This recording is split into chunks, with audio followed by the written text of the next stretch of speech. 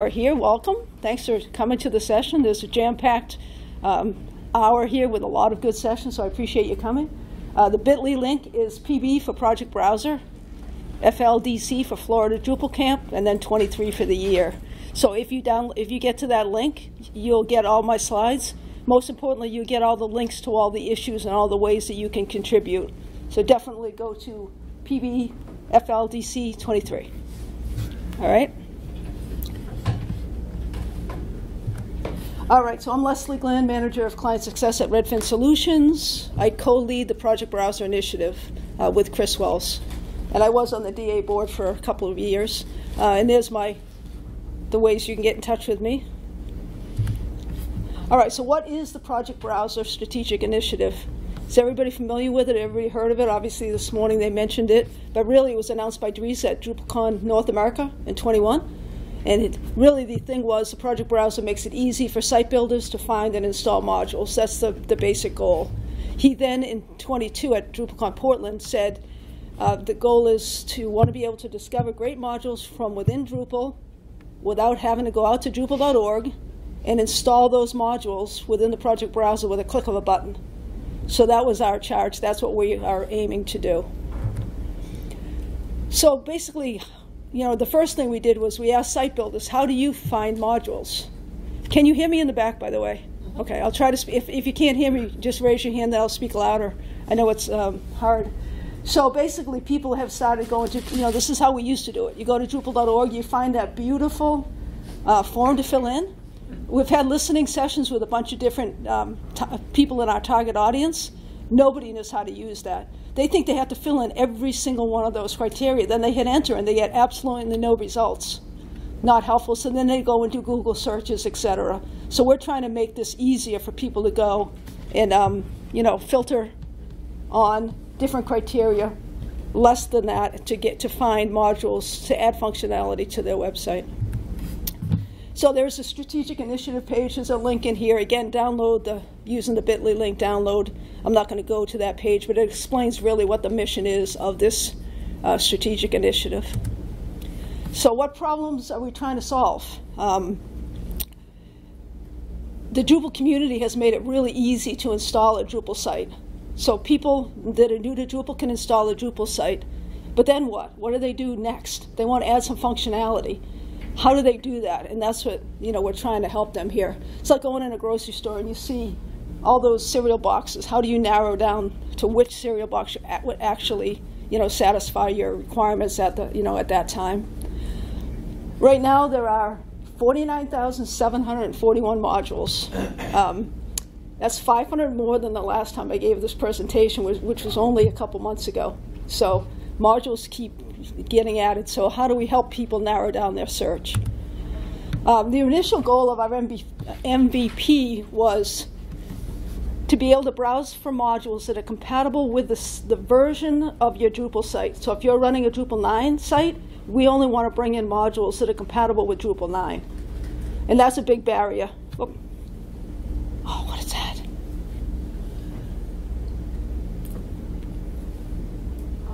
Is that yours or is that mine? That is mine, but I'm not. Okay.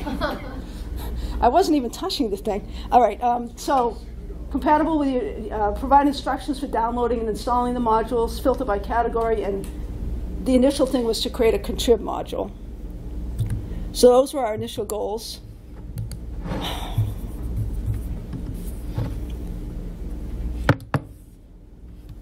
Okay. Whew. All right. So we have a contrib module. There's a button on the contrib module. If you just go to Drupal.org project and then go to Project Browser, which is the contrib module, there's a little button right there, try it now. That allows you to use Gitpod to spin up, very easily to spin up a version of the Project Browser. Sorry? The link for this? On screen. Oh, okay. The link for this is bit.ly PB FLDC 23. Gotcha. And I'll repeat that at the end again as well. So basically, you want to spin up a Gitpod instance. This is what happens with Gitpod, DrupalPod, if you've used that before. And in the top right, you're going to see this site, welcome to Gitpod. you have to click on the expand button on the top right to be able to get the full site. One caveat with using Gitpod, so this is where we recommend people who just want to look at the project browser and give us feedback, they go there. It does not include the automatic updates. So recently we've expanded from our MVP to allow the people to go in there and actually say install this module, and it goes through the whole composer in the background to actually install the module on your site. You can't get to that using Gitpod. So Gitpod will allow you, the try it now button, spin up a site, but it doesn't include the automatic updates. And I'll show you how to get to that. If you want to test that part, you have to do it in a different way. So basically you log in with admin, you go under extend, we have a new link called browse modules. So that's how you actually go to the project browser. All right, so this is your first look at the project browser. In the block, and I know you can't read this, that's why I gave you the bit.ly link. These are really just meant for, illustrations. So I'm not expecting you to read anything on here, but in general, we have, this is pulling information from Drupal.org. Doesn't pull it daily, it's not a real-time sync, so if you add a new module and make a change to a module, you might not see it here until we resync the data here. It will eventually be a real-time sync, but for now, we have the modules that are shown, are displayed, are things that are maintained, they have security coverage, and they match the version of Drupal that you're in. So those are our three basic default criteria for displaying things on the module. They're displayed by most popular first. So the ones you see at the top here are the ones that have the most downloads. And there's also advanced filtering for those of you who are not in our target audience that might want to look at, dev versions or something like that. You can get to that. It's just not the default. Okay, so what have we accomplished? I'm not going to read all of these, but I will go through what we've done. We made a lot of great progress so far, and it's only because of all the people in the community that have helped us out. So these are some of the things. We had listening sessions. We decided on using Svelte.js. Like I said, we can install using Composer, etc. I'm going to show you most of these. So sources, by default, what the project browser returns is modules in the contrib space. So contrib modules are brought back. But as you can see, we have up here Drupal core. So there's the ability to create your own sources. Drupal core might be one source, but you might be an organization, a university that only allows people to download a specific set of modules. You can create your own source and say this is the source that they can use versus, all modules that would fit into your default criteria. And then we have card views, we have list views. You can see there's categories on the left, and I'll talk about all of those different things. But this is what we call the project browser. So in order to get your different sources, basically, you just go to the configure link from the module, and then you just, this one says Drupal core, and you just enable that. It's disabled by default, so you're only seeing contrib. But if you want to get the core modules, you can do that. Why would you want to do that? Say you're looking for Layout Builder, and somebody hears about Layout Builder, and they say, wait a minute, I browse and I don't see Layout Builder. That's because it's not a contrib module, it's a core module, so they would have to have core turned on to be able to see those. All right, then the automated updates initiative allows us to change from just initially, we just had this said view commands, and it'll pop up a modal, and it will give you all the composer commands. You'd have to go to your terminal and run those composer commands. Now we have it so that you can just click the button that says add and install, and it installs this module in the background using Composer for you, and it gives you all the different commands as it goes. So just so you know, this runs on a test site behind the scenes, so the Composer commands are run against a staged version of this site. If it correctly works and it correctly installs it, it'll then go and install it on your actual Drupal site. So it's not going to break your site. It's going to do it, in the background. Try to install it. If it's successful, then it goes and actually updates it. Okay? So you'll see some commands in here.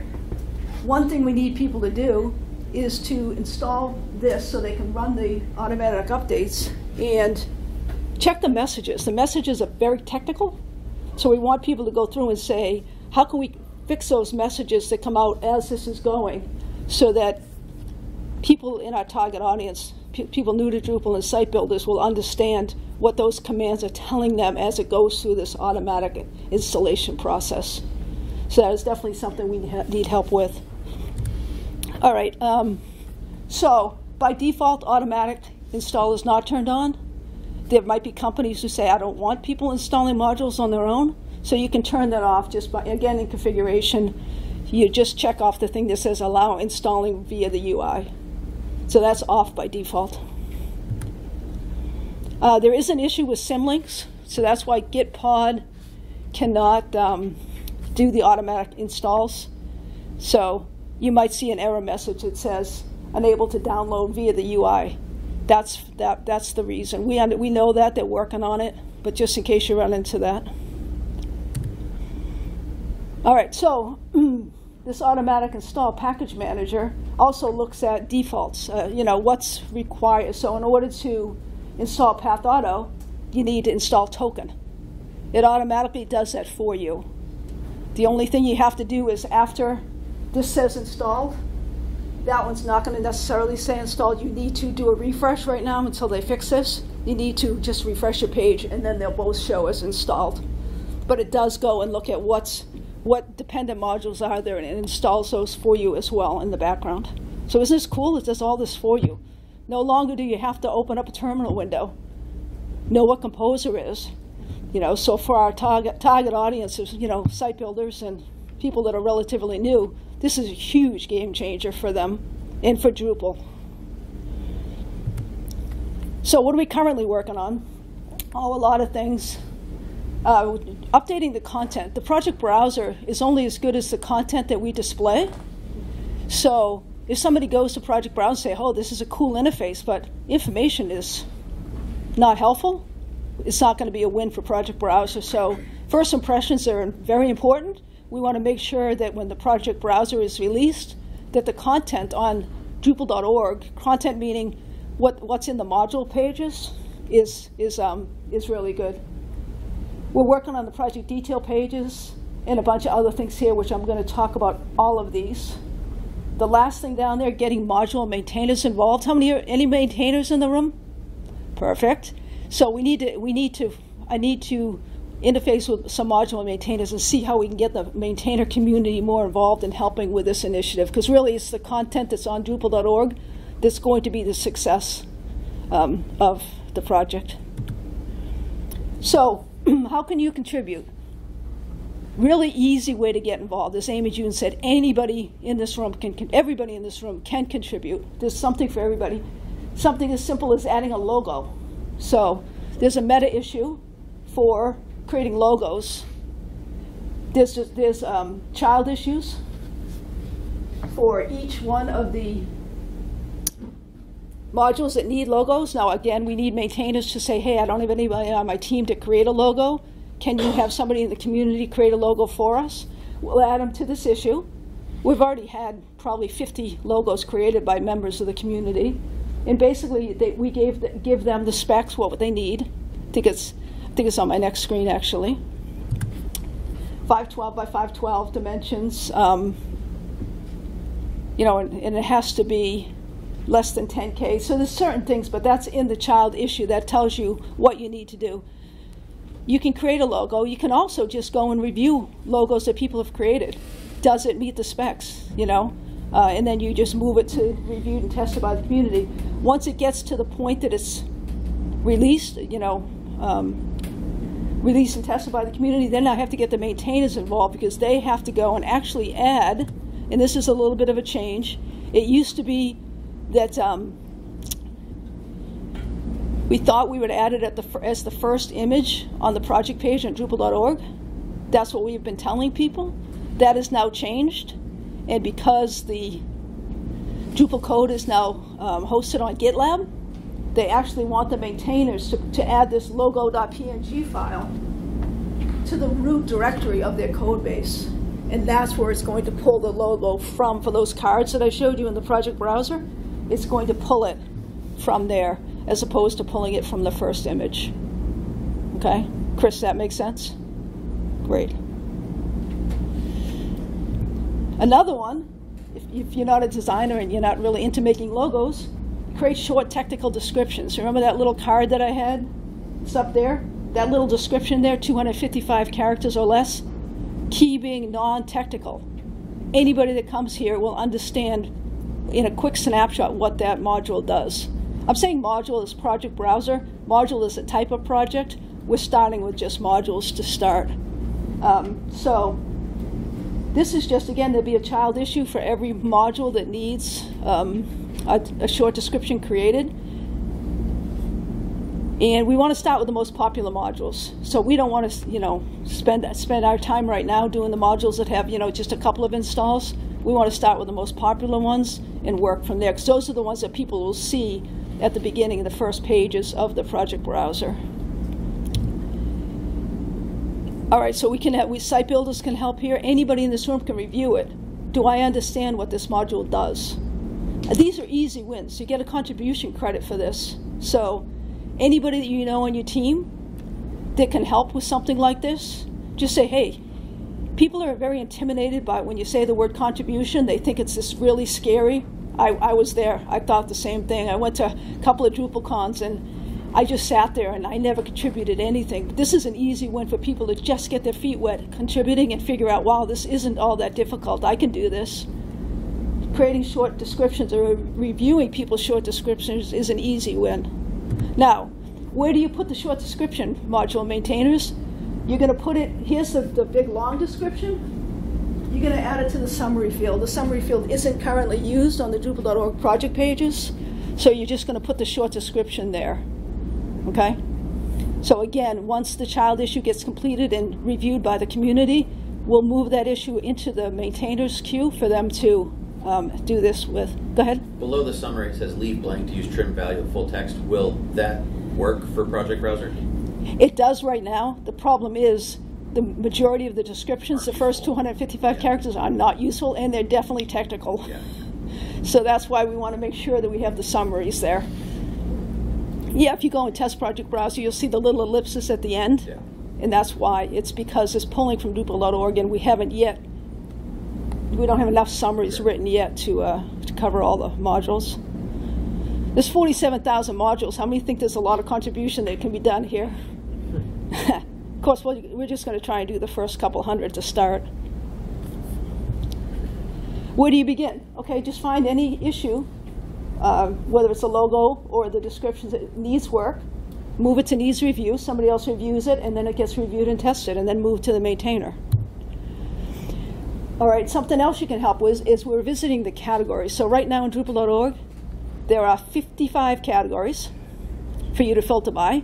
So I am a new site builder. I want to go find something that has to do with, I don't know, event management or something like that. Where the heck do I go with all these categories? So we've narrowed that down to 19 categories. Actually, there's been a subgroup that's been working on these.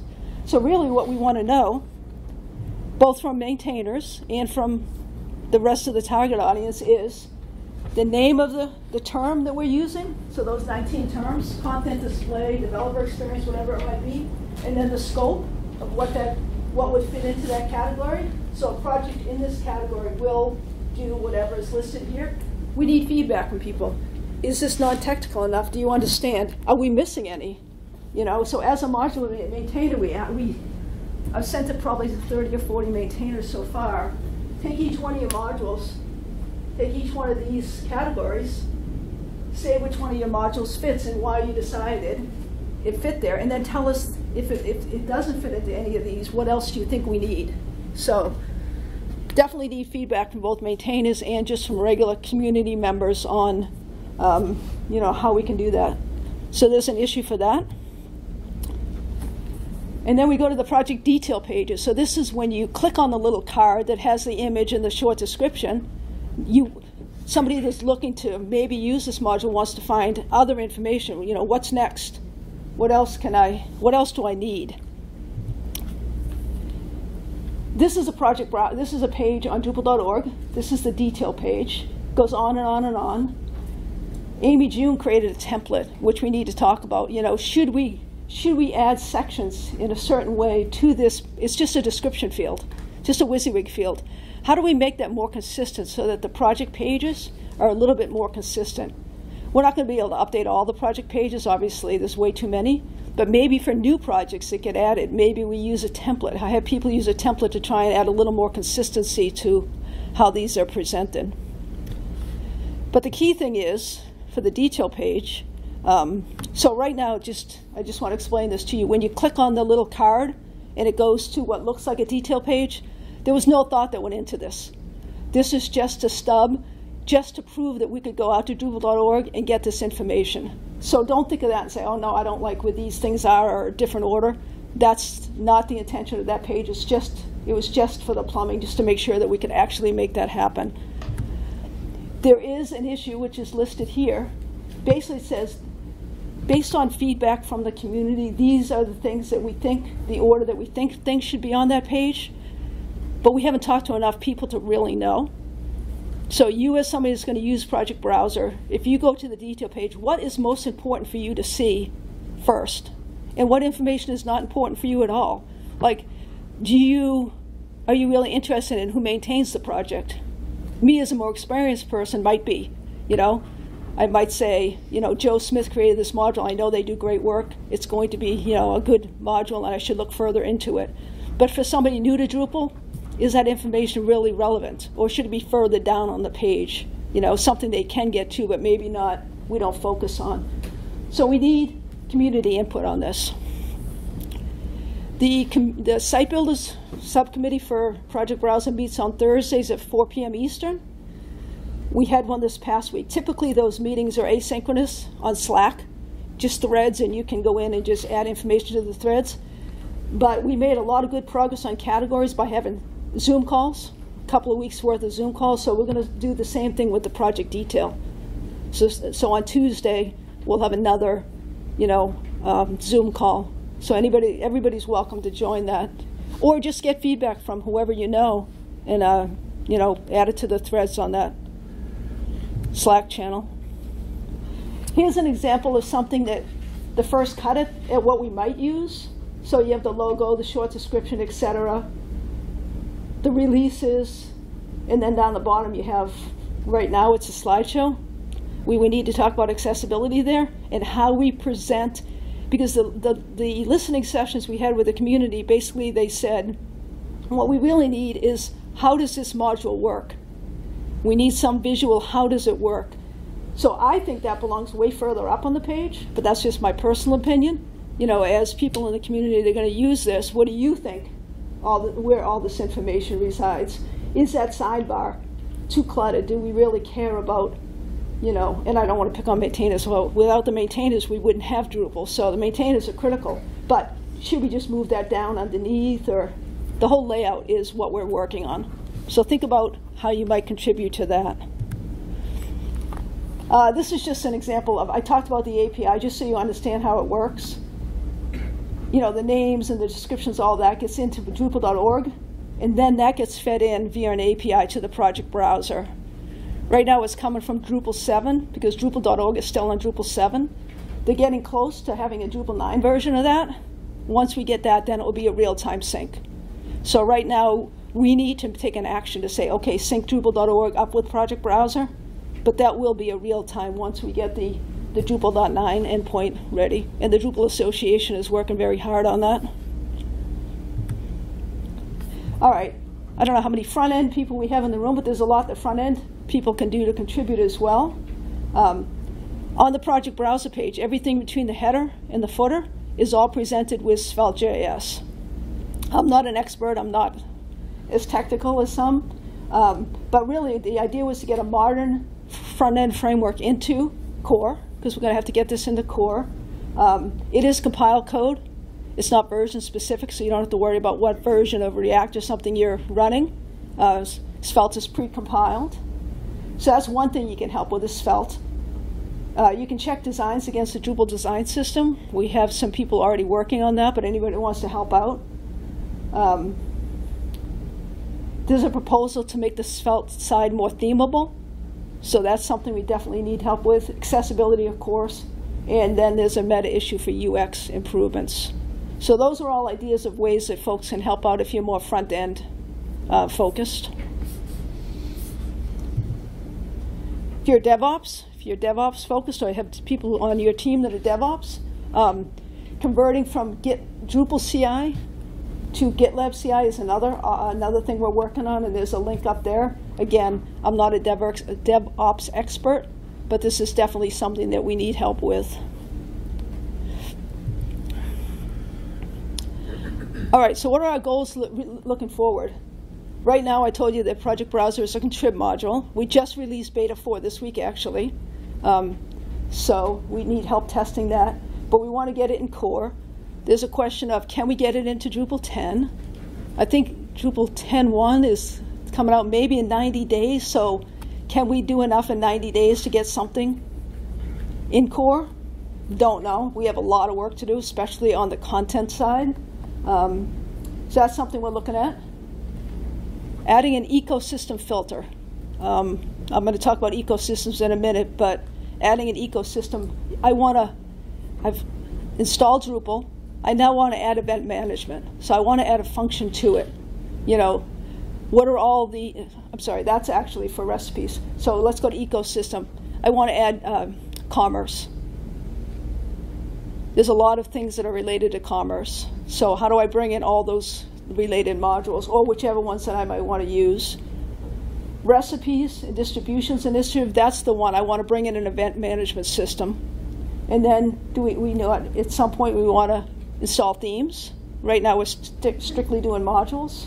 And then there's an idea of, how I went through automatic updates and I said it's now installed.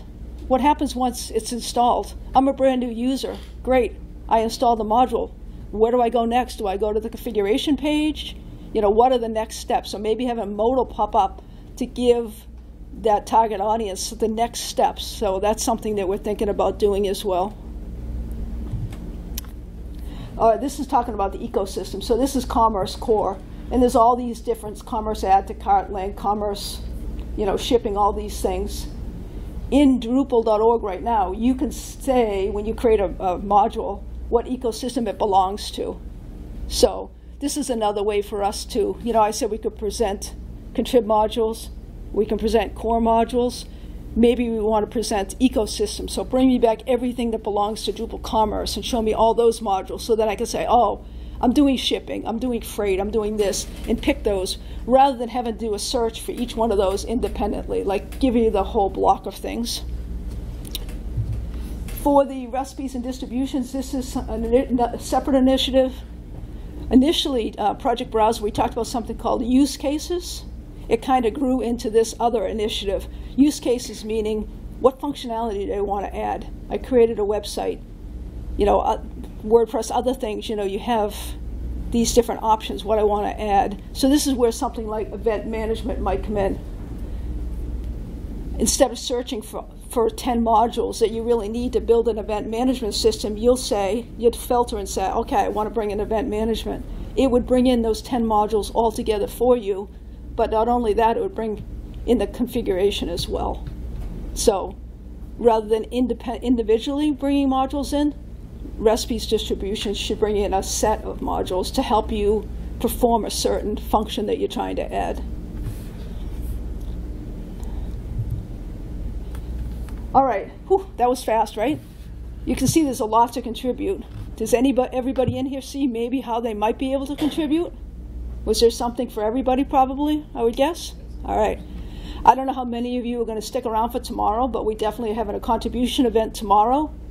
It's from, the original slide said 1 to 4, or the original website said 1 to 4. It now says 1 to 5. So it's either 1 to 4 or 1 to 5, whichever website page you want to read. But you're welcome to join. You can just test it using Gitpod and just give us your feedback. You can look at the categories or the detail pages, add logos, add short descriptions, look at automatic updates and see if the messages are helpful to you. But everybody is welcome. This work for design, like Amy June said, this is an initiative that is perfect for anybody that wants to just get started in contributing, or for people who have contributed for years and years. There's stuff for you to do as well. So whatever thing you're in, documentation people, obviously site builders, but beginners, people who are brand new to Drupal. I don't know how many are at this camp, but quite often I have people that are brand new to Drupal, and they're great for coming in and just looking at something and saying, wow, this is my feedback. So why should you contribute to Project Browser? There are many reasons why you should contribute, but some of the things I thought about. So I've been teaching Drupal, whatever, for 11 years or so. The hardest thing people have is I install Drupal and I have no idea what to do. So hopefully this gets Drupal over that hurdle and gets more people to think about Drupal versus some of the other CMSs that are out there. So we're hoping Project Browser helps them. The terminal is hard. How many, when they first get into Drupal, somebody said, "Oh, you've got to use the terminal. You need to use Composer." How many people just said, "Oh, nope, that's way too much for me," you know? So this eliminates a lot of those obstacles by having the automatic updates being done, installing it without going to the terminal. That hopefully will help a lot of people. When I first heard Dries talk about this in 2021, I think it was the first time he spoke at DrupalCon about it, I'm there, wow, I've helped so many people learn Drupal by trainings and all that kind of stuff. This is a great initiative, and that's how I became involved. I honestly, when I first started Drupal, didn't know a single person. I started just contributing, meeting people, and it's a great way to learn people in the community that can help you with other things. So don't think of contribution as just you giving back to Drupal. Think of it as Drupal also giving back to you in terms of networking, in terms of your knowledge that you can then share with other people. So the other thing somebody mentioned this morning is, how cool is it for everybody that installs Drupal to actually go use Project Browser, and you can say, wow, I had a part in building that, right? That's pretty exciting. I forget what talk I was at this morning where somebody said that. Just simple things like adding consistency across the project pages. That helps everybody that goes and looks for modules. It doesn't just help the target audience. And there's new tools like Svelte. People are excited to learn Svelte and to use Svelte, so that's a good opportunity, or the same with the GitLab CI. So the bit.ly right here, PB for Project Browser contributions, that gives you a whole list of the things that I talked about today with all the issue numbers for how you might want to go and contribute. So share that with your colleagues or with anybody that's looking to get into Project Browser. If you can't be here tomorrow, you can contribute there at any point in time. How can you join the initiative? So if you have questions or whatever, on Drupal Slack, there's a Project-Browsers channel. Join that. As I said, we have a site builder subcommittee, which is more the non-technical end user, looking at content, looking at user experience, that kind of stuff. We meet on Thursdays at 4 p.m. in the Slack channel. There's also a much more technical meeting on Wednesdays at 10 a.m. Eastern in the same Slack channel. Those are threads where you just go in at any time. You don't have to be here at these specific times, but you can go in within the next 24 hours, read the threads, give your feedback. So join those. You can work on the issues that are in that PB Contribute. Chris Wells and I are the two leads for the initiative, so reach out to either one of us, at Chris from Redfin or at Leslie G. Would love to have you contribute beyond just tomorrow. So reach out to us. Even little contributions, creating one logo, that's a huge win. So don't feel like you have to have this great amount of time. An hour or two here or there is just as good as somebody who wants to spend 10 hours a week. A lot of people do an hour or two, gets a lot of work done, so don't feel like we're asking you for a huge amount of time. There's some great resources on this slide. One that I want to point out is this PB handbook. There's a link to it here, but that basically tells you I told you about Gitpod, how you can spin up a simple site without the automatic installation. That gives you the steps on DDev for how to install Project Browser plus Beta 4 with the automatic installs. So this handbook gives you a link to that. It also gives information for maintainers on what you have to do to bring your modules up to speed for Project Browser, like adding to the summary field for the description and adding that logo to that logo.png.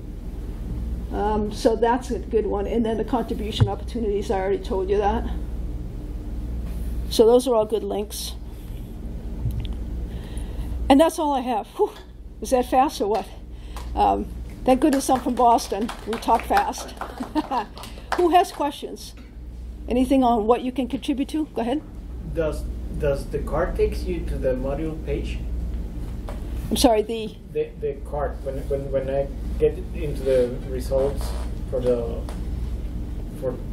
model I'm looking for, does it take you to the module page, or models won't have their own page?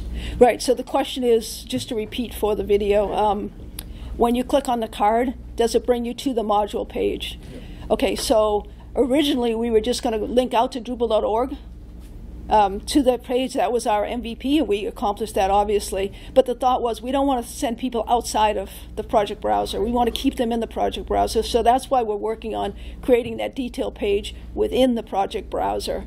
But that's a very good question. So currently it links to that stub page that I said, which is just some information from Drupal.org. I think it displays the body field there, but not everything from Drupal.org. So that is what we're working on, improving that detail page. We also have to improve on, right now you have to click on the name of the module to get to the detail page. You should also be able to click on the image, the module logo, to get to the detail page. Okay. Very, very good question, though. Anybody else have questions? Just building on that. I'm sorry? Building on that, even though the detail page doesn't go directly to d.org, would there still be a link on that? Yeah, we're thinking about still having a link to go to Drupal.org if we don't present all the information. But we might just have links to, like, I think if I went back to the one that I had for the meta tag, which was the sample, like if you clicked on the issue link, that would go to Drupal.org. We're not replicating the whole issue queue within the project browser. That'll be a link back to Drupal.org to get to the issue queue. Gotcha. Sorry, for those of you who are on the call that missed the question was, are we going to link from the project detail page out to Drupal.org to get additional information? And the answer is yes, for things like the issue queue or some of the documentation that's added there, those type of things, yes, we will. Any other questions? Go ahead. So you need logos for every freaking module? No. So the question is, do we need logos for every module? The answer is no. We would like them for the most popular modules, for the APIs and the modules that only get installed if you have this other module. No, we don't need logos. We have a default logo already. It's just an empty blank puzzle piece. There is an issue out there that makes that a little bit nicer looking. So yes, there will be a default, but we don't want them all to be defaults because that's not really, I mean, what would you do on trivia night if we didn't have logos to say which module does the logo go with, right? Exactly. So we want logos for the most popular modules, but as a maintainer... The issue queue that kind of wraps up all the modules that need logos? Do we have a list? Sorry, the question is, do we have a list of all the modules that need logos? No. I started with the top 50. And we started getting logos for those. The top 50 has changed, seeing that now Drupal 10 is the release that we're aiming for. The top 50 modules in Drupal 10 are not the same top 50 that were in 8 that we started with. So I need to do some work to actually make that list. That's why I created those new meta issues for the logo and the description, and we'll start adding child issues to that for the most important modules. But as a maintainer, maintainers might have somebody in their team that can do those. They might not. So reach out if you say, okay, these are my modules that I think need logos. Can you create child issues? And we definitely will create child issues for those. Okay? No? Are you a maintainer as well? No? Okay. No. All right. We also need to get the word out to the maintainers. Like, I put some things in the maintainer channel, but we haven't got a lot of traction. So anything that anybody here can help with, how do we get more maintainers involved with this? Because the project browser, as I said, first impression is only as good as the content that we give to the people. And we definitely don't want to release it and have people say, this is terrible. The information that is given back is not helpful. That's not what we want to do. We want to make sure we're successful from the get-go. Go ahead. Less about contributing, more about the project browser thing on its own. What happens if I want to add, say, 4 modules at the same time? Can I go in and say, I want this one, this one, this one, this one, and then just let it go? Or do you have to, in every single time, pick one, let it install, pick the next one, let it install, pick the third one? Right. So the question is, can you bulk install a set of modules where you select these 4 modules, I want to install all these? The answer, to my knowledge right now, I didn't build this, the automatic initiatives package management team built that back-end coding. I believe the answer is no right now. If it's a recipe, Right. so you can build a recipe, Right. and you can say, my recipe is for event management, and these are the 10 modules I need. You can build a recipe, and then you would get them all. But without that, no, you can't like bulk select. But that's a good question. It should be possible, though, because Yes. if it reduces down to a composer command, you can, in fact, list a composer command that Right. installs multiple things at once. Yep. Followed by a drush command that. Yep. So the comment is that in Composer you can, add multiple modules to the one command to say I want to install these, 5 modules, for instance. Definitely will add that to. I can create an issue, or you can create an issue for that, saying, have you thought about that? And we'll definitely add that. I can't say it's going to be MVP, but it could be something on the roadmap. And again, the more people we have helping and contributing, the more things like that we can get into the project browser. Anything else? All right, so I think we're pretty good on time. So thank you so much for coming. And I'll see you all on Sunday, maybe. All right, thank you.